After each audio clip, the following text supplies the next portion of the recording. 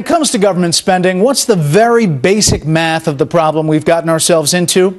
Let's take a look. Each day during the month of November, the government brought in a little more than $5 billion of revenue. It's a lot of money, but we spent more than $11 billion a day. The difference, as you can clearly see, is roughly $6 billion. So how can we keep spending more than we take in? Economists we talked to said it's simple. We can't. So the government spends more than $11 billion a day. Where does the majority of that money go? Here are the top 4 outlays. At the top of the list, the Department of Health and Human Services, which goes through $3 billion of your tax dollars a day. Social Security is a close second at $2.5 billion daily.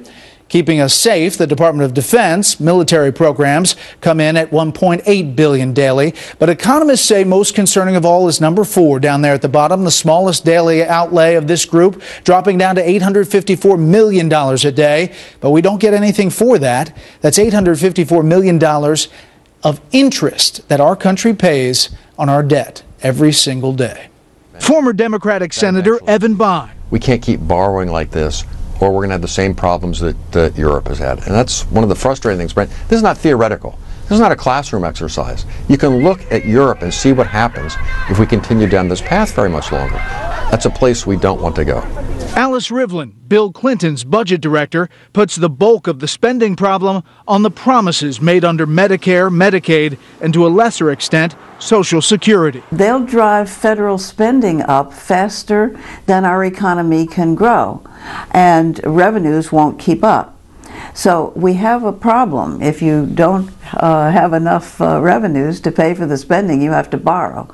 And on the track that we're on, if we go on doing what is in the law over the next several decades, our public debt will rise faster than our economy can grow.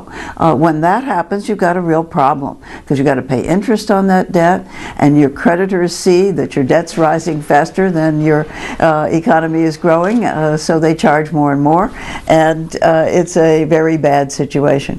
Arthur Brooks with the American Enterprise Institute finds current debates about higher taxes misguided, with federal spending on overdrive. It's as simple as a family that does that. And the problem is right now that you have a situation in which the government, in its overspending ways, tries to rationalize it by saying that actually the problem is that we're undertaxing the American public. It's like your irresponsible brother-in-law runs up his credit cards and goes bust and says the real problem is because you stopped sending me checks.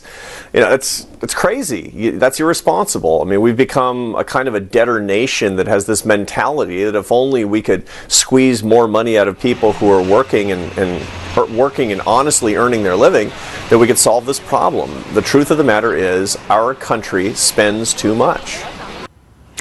And this note, you can watch the entire Cost of Spending series on foxnews.com/special report.